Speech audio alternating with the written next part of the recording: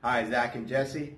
I'm Dan Sparrow, founder and president of Oberon Electrodynamics, based in Jiangsu, China, and we manufacture electric vehicles.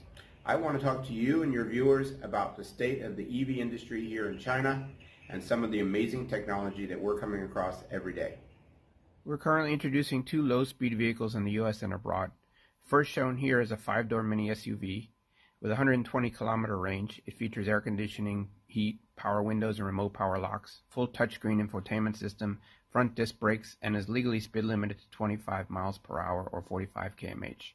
We begin shipping in Asia and Latin America in March and target a US launch date in May to June 2021. This model shown here is an L6E certified or light quadricycle class micro-mobility EV. We're now shipping to Norway, Greece, and Germany.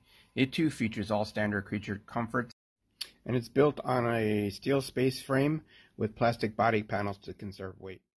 As we're working with many state-of-the-art design and development companies and manufacturing facilities here in China, we've come across a few surprises, including here the ODM manufacturer for Candy's K27 and K23 models, you'll see in the background.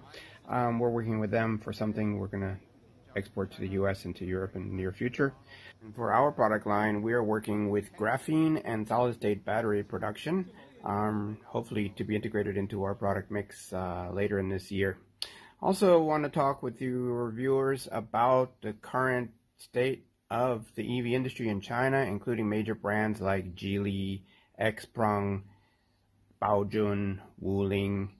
I drive a Chinese branded EV myself, and I'm going to review my own car in the near future. And I hope to check in with you guys more and discuss everything that's going on here. And now you know.